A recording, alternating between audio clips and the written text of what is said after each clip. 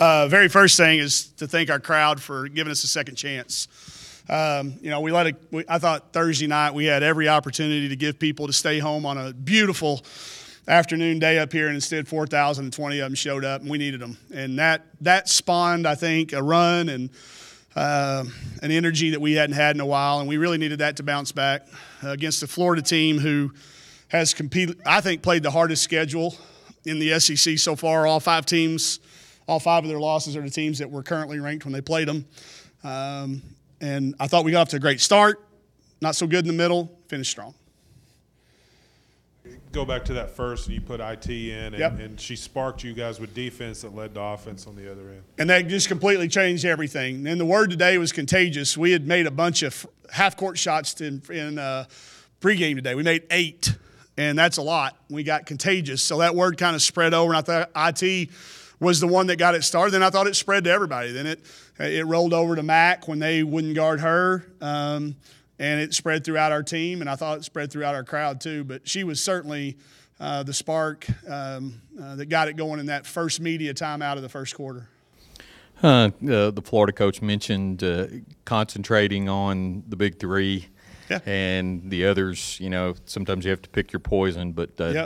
Daniels to start the fourth quarter, pretty huge run, like a 10-2 run on her own. Just talked about her going back to her high school days when she was the dominant scorer. She was 47 as a sophomore in a state championship game. So we tried to plant that image in her head that if they were going to guard her with a post player, which they were, and I think it's a brilliant strategy, they are going to take Chelsea away, not come off an Amber and Lex in the corners.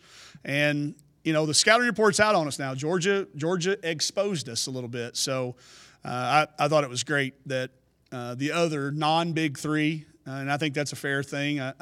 You can't throw the word triplet around very often around here, I know, because of our history. But those three, that was certainly their game plan. I thought our three did a good job of finding their things. That may be the most minutes they've played combined in a conference game. You'd have to go back and check.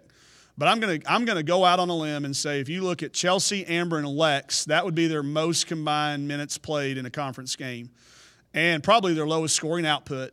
But their impact and their defense and what they were doing, giving those others confidence, gives us as a coaching staff a lot of hope. I think that we figured out a way when teams want to take them away that we can still try to find a way to win. I guess since we need a Hubble telescope to see what's going on, just what happened on the technical? On advice from my counsel, I'm going to not answer that question. No, it was I deserved it. Absolutely deserved it. I saw Cal last week. I didn't get as much publicity as Dave Van Horn got for waving bye to him, but I promise you, we were just as fired up. And I'm not telling you that any of us ever do anything strategically, but sometimes you do. And I'm not saying ours was a 15-0 run, but I thought it got our kids' attention. And I think it's just important for our kids to know that we are as engaged as they are from time to time. I obviously don't want to do it in a situation where I think that it could cost us a game, and I think at that point in time it probably fired us up.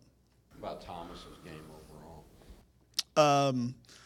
Taylor's been in a really unique spot where she's gone from us counting on her for 40 minutes a night and then not knowing what we had in Aaron when Kiara was hurt, to now all three of those kids are healthy. And it's a little bit of look over your shoulder, and that's human nature. And it is incredibly hard to do. And she's handled it with so much class, so much poise, and she just has kept her head down, and she's just kept doing everything we ask her to do. And, again, part of the film is we don't tend to hit our rollers very often and effectively.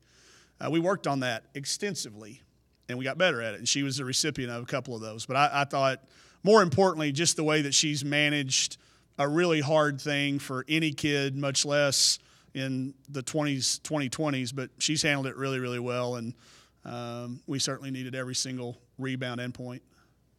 The job you guys did of kicking it out today instead of kicking it in, I know that was a big focus, a big frustration with you last game. It was, and all it took was about 20 film clips for them. You know how you get in the film room and you show the clip and it starts, and you hear this groan in the back like, uh-oh, this is me. They knew. I mean, it was – we knew it was happening. We talked about it. We just couldn't stop it.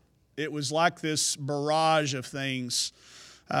But it was good that we worked on something in practice and carried it over to the game. But it made all the difference in the world. We got the quick charge, but after that, other than that, we pretty much were able to move the ball around the perimeter and get shots, open shots that we were used to making. Michaela and IT talked about mindset kind of started back in shoot-around the last couple of days. Can you speak to that a little bit? She's one of those kids who have every reason in the world to say, I'm hitting a wall. This is the most practice, the most games, all that stuff. But she fought through it. She was here early. She's gotten those extra shots back in there. And that's a confidence thing. And we can have all the confidence in the world in a kid and in what we're asking them to do, but they've got to feel that. And I think she started to feel that a little bit. She got back down there with Chelsea and Amber. They all kind of did it collectively. And that was what we had going early in the year. And, we all sat back and looked at it. We all got past the line of confident and swagger over to a little cocky. And I probably am just as guilty of it as they were. And whatever we did as coaches and I did, I think it filtered over them. And we crossed that line. We went to Vanderbilt, and it felt like when we got to Vanderbilt that Vanderbilt thought they were going to beat it. Just the feeling in the gym was like, and we sensed it. Well, we turned around and did that exact same thing to Georgia, and they made us pay for it.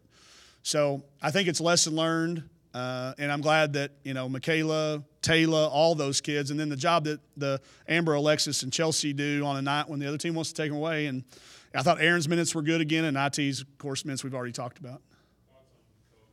And IT talked about how he's really helped the women's game as well. The last 5 years, he's probably been one of the leading professional sports athletes to recognize the importance of women's sports. I know that there's a lot of things that people will say about him and his past, but I'm so glad we don't all get judged on certain number of acts and they can remember you for what you've done recently. Nobody in the NBA has done more than what he had done. Our kids were equally as taken back when they learned that his daughter was in the flight too. That hit them hard because they've seen her at events, and he's been to the EYBL deals. It'll be one of those days they all remember. Like we were getting ready to play Florida when we heard. Cam Newbauer told me I was going out to the floor, and he was sitting over there, and he goes, "Have you seen Twitter?" And I said, I didn't know. And it's amazing what we find out. Immediate news like we do now. Michael Jackson, I found about Michael Jackson on Twitter and now Kobe, but I think there'll be a lot of mixed emotions and feelings. It'll be interesting to talk to our kids because he's kind of the one this generation has grown up as the icon, the debate of him to Jordan. For me it was Jordan to Julius Erving. For them it was Kobe to Jordan. So I haven't really got a chance to talk to any of the kids other than Amber just briefly and Lex. But I'll tell you this, it affected them. It affected them. And I wish, again, you can't hide kids from anything these days. So I'm proud that they were able to compartmentalize that. And we'll deal with it the next couple of days.